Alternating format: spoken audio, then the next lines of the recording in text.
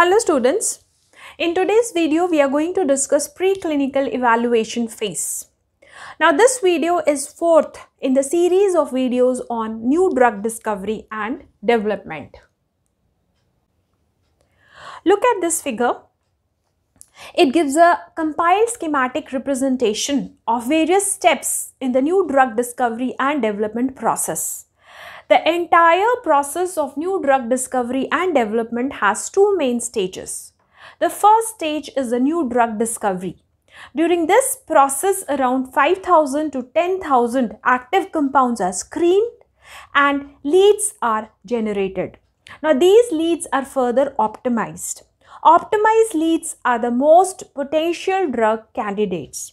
Now second stage is a new drug development where optimized lead compounds, around 250 compounds, are further screened in animal and human beings so as to finally identify a safe and effective drug molecule with optimal pharmacokinetic, pharmacodynamic, pharmaceutical and toxicological properties. So, preclinical evaluation phase or the preclinical studies is the step in new drug development where around 250 optimized lead compounds are tested in animal before trials could be carried out in human beings. And by the end of these preclinical evaluation studies, almost all the potential drug candidates are rejected and around 5 candidates are selected which are further screened and evaluated in the clinical trials. Now let's talk about the preclinical evaluation phase in detail. Now preclinical evaluation phase is the phase where preclinical studies are conducted. Now preclinical studies involve testing of potential drug candidates in animals. Now preclinical studies provide information on the safety and efficacy of potential drug candidates before they could be tested in the human beings. Now, preclinical studies must comply with the guidelines of good laboratory practice to ensure correct and reliable results. Now, these studies are highly valuable in determining safe dose and the dose range of potential drug candidates so as to safely proceed with the clinical trials. Around 250 optimized lead compounds are generated during the new drug discovery and these are tested in preclinical evaluation phase. Now let's discuss experimental methodology of preclinical studies. A series of experiments are performed using in silico, in vitro and in vivo experimental models. Now let's discuss these experimental models which are used during preclinical evaluation phase. Now first type of model is the in silico experimental model. Now a computer plays a very important role here. Now these experimental models are based on computer simulation. Now computer simulation model runs a computer program and predicts the behavior of potential drug candidate. Now, as this model predicts the behavior of drug candidates, these studies are done prior to in vivo and in vitro studies, and in most of the cases, in silico models also provide additional information. And thus, in silico experiments often precede or complement in vitro and in vivo studies. Now, in silico models provide information on investigational new drug behavior that is used in subsequent in vitro and in vivo experiments. Second type of models used in preclinical studies are the in vitro models. In vitro means outside the body, that is in a petri dish or in a test tube. So, in vitro models are used for studying the investigational drug in a petri dish. Now, the model use cells, tissues, organ cultures, cell components derived from animals. And these models are very useful in providing information on the mode of action of investigational drug molecules. Now, in vivo models are the most important. Here, experimental studies are done on intact or complete animal. Now, investigational molecules are administered in animal body and effects are seen. Pharmacokinetic, pharmacodynamic and toxicological studies are performed using in vivo models. Now, studies are performed in two species, rodents and non-rodents. Rodents include mouse, rat, guinea pig, then rabbits. Non-rodents include dog, then non-human primates like monkey and apes. Now, mostly mouse and dog are used as experimental models. Now, studies on monkeys and apes are performed occasionally, only in the case of large molecules. And these optimized drug candidates, they are tested by both oral as well as the parenteral routes. Very important. Now let's discuss about the different types of preclinical studies that are performed during preclinical evaluation phase. Now, two types of studies are performed, namely animal pharmacological studies and animal toxicological studies. Now, animal pharmacological studies include pharmacokinetic studies and pharmacodynamic studies. Now, pharmacokinetic studies evaluate ADME, that is absorption, distribution, metabolism and excretion of potential drug candidates in animals.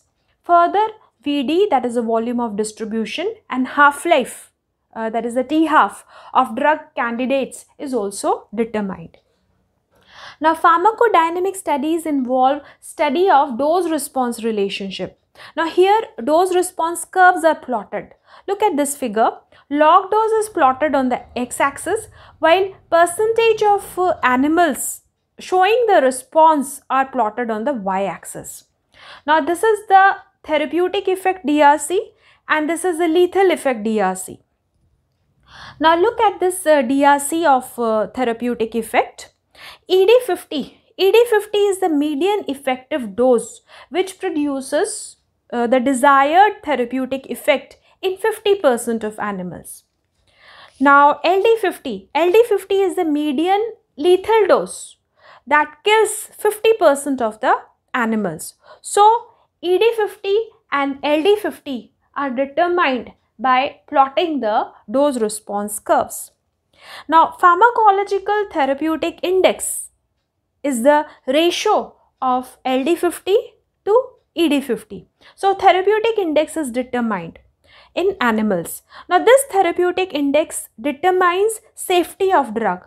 Wider is the therapeutic index, safer is the drug.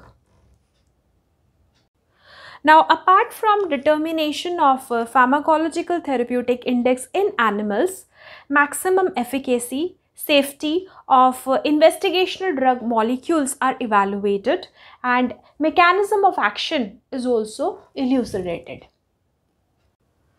Now, after pharmacological studies, let's discuss toxicological studies performed in animals. Now, very important to note that the primary aim of toxicological studies is to determine safe dose and dose range of drug candidate.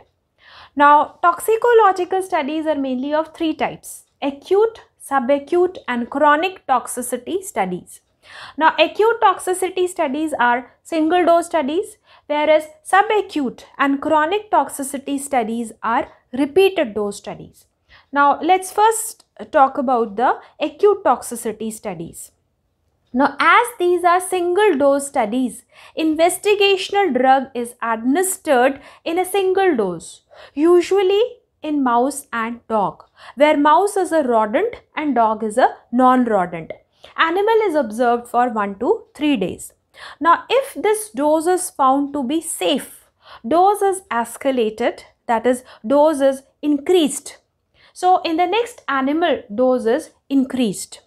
Now, again, the animal is observed for the signs of toxicity and death. Now, if the dose is found to be safe, then the doses which are administered to the subsequent animals are increased. and the maximum tolerated dose is determined, where the maximum tolerated dose is the highest dose that will produce the desired therapeutic effect with acceptable side effects. Now, apart from this, ED50, that is the effective dose 50, and LD50, that is the lethal dose 50, which kills 50% of the animals, is also determined. Now, organ toxicity is examined by histopathology of animals, that is the examination of tissues and organs of the animals. So, primary goal of acute toxicity studies is to determine effective dose 50, that is the dose that produces the desired therapeutic effect in 50% of the animal population. Second, to determine LD50, that is the dose that kills 50% of the animal population, and to determine the maximum tolerated dose, that is the highest dose which produces the desired therapeutic effect with acceptable side effects. Now, the subacute toxicity studies are the repeated dose toxicity studies. Now, doses are selected on the basis of ED50 and LD50 determined during acute toxicity studies. Now, investigational drug molecule is studied again in two species, rodent and non-rodents, usually mouse and the dog. Now, investigational drug is given by the clinical route, that is the route of administration desired to be used in human subjects.